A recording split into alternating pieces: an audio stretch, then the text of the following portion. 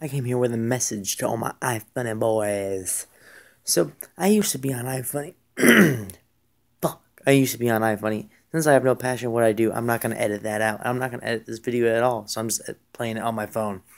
Anyways, back to the topic at hand. I ran out of space for that on my phone, and I did not feel like emptying it, so I could at least have a little bit of enjoyment in my life.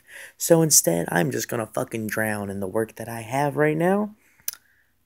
But I will try and make these videos that I do all the time, you know? Fucking.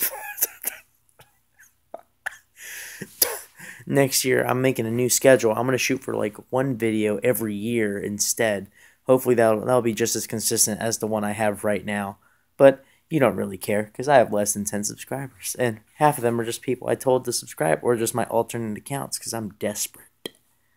Well, anyways, later.